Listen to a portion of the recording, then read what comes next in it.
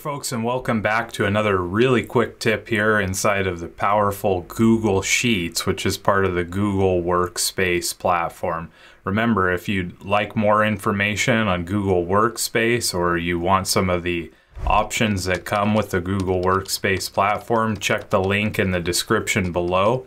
There'll be a link there where you can go to get some more information on Google Workspace. Well, recently we posted a video on standard deviation in Google Sheets and the different ways that you can find your population values and your sample values, and we got a request almost right away to show us how to calculate mean absolute deviation inside of Google Sheets. So this week, that's what we're going to do, is learn how to calculate mean absolute deviation inside of Google Sheets. So let's get started.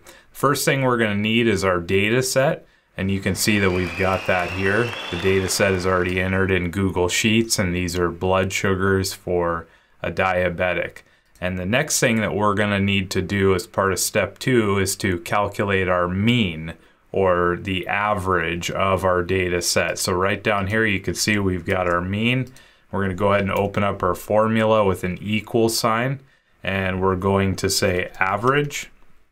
This will calculate the average of our data set. We're going to open our bracket, highlight our data set right here, and make sure we got them all in there. Then we're going to close that out, and you can see our average is 111.2.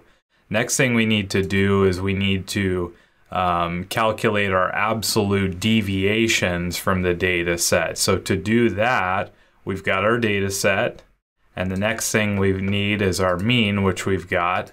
And so the way we calculate this is we start our formula with an equal sign. We're going to type in ABS. This will give us an absolute value.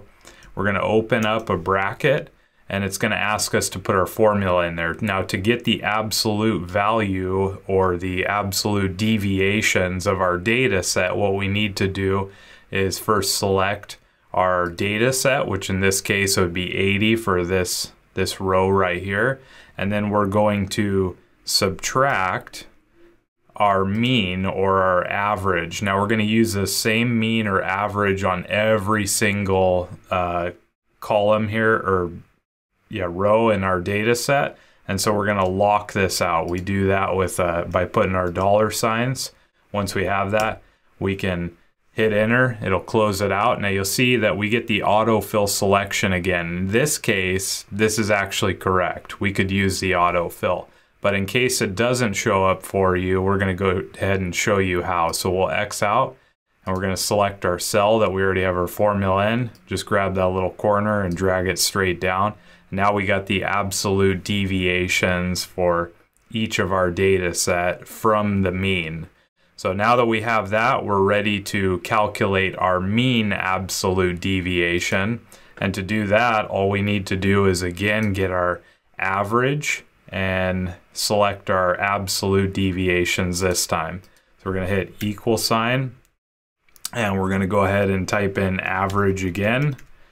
And we're going to open up a bracket, select our date or our absolute deviation data set, close that out. And now we've got our mean absolute deviation, which is 26.88. So very simple way to calculate your mean absolute deviation inside of Google Sheets.